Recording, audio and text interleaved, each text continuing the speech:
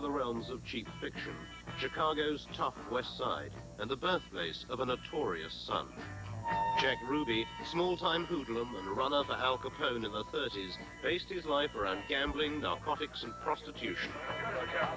His Carousel Club in Dallas was one in a long line of unsuccessful nightclubs, where Ruby often played host to members of the Dallas police force and the criminal underworld.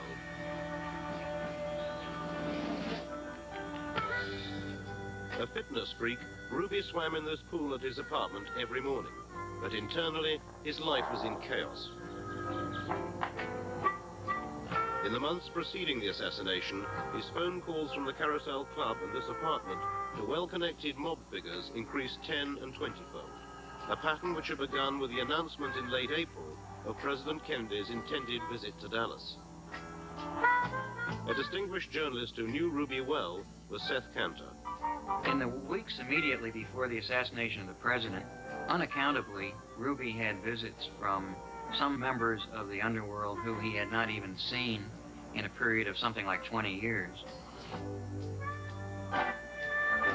In May of 1963, Ruby traveled to New Orleans to negotiate for one or more strippers for his club and dealt with a man named Harold Tenenbaum there.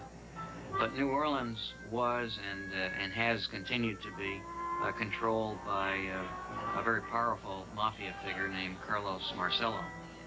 Marcello, a leading target of the Kennedy brothers' war on crime, had sworn vengeance against them. His interests in Bourbon Street were first visited by Ruby in June 1963, ostensibly to recruit fresh flesh for his Carousel Club. This dancer at the show bar, known as Jada, was signed up by Ruby. But was she the cover for more serious underworld business? Ruby's connections with nightclub people in New Orleans meant that one way or another he was dealing with Marcello associates.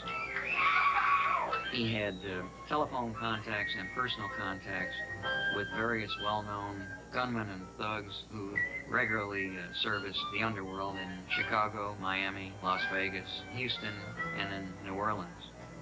These underworld links were never investigated by the Warren Commission, who found no evidence of a conspiracy.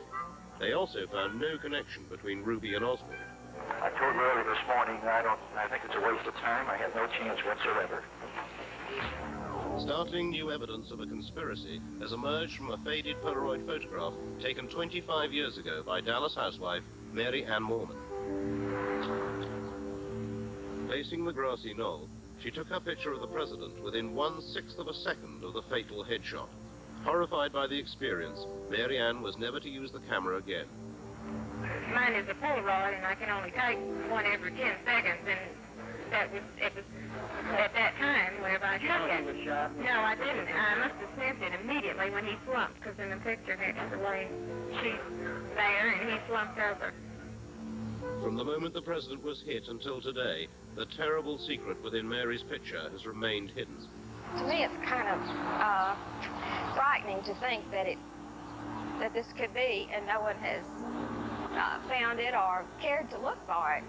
I'm talking about our federal agencies, that something could have been there all this time and no one cared to do anything about it.